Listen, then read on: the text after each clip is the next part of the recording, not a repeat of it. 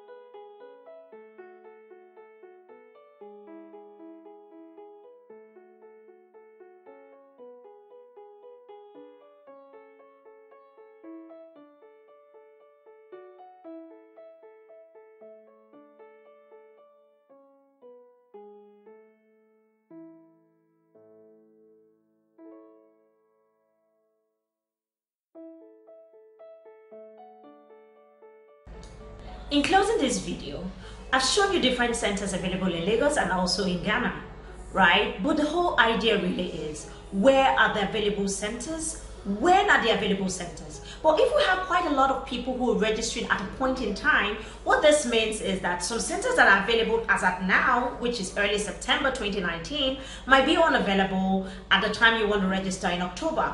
But this video really is to show us the different centers available and also the dates available as at now. So if you want to hook up into this opportunity and you want to schedule your exams for 2019, right, this would be a good time to look through this video and also see good times that you can actually look in and schedule these exams.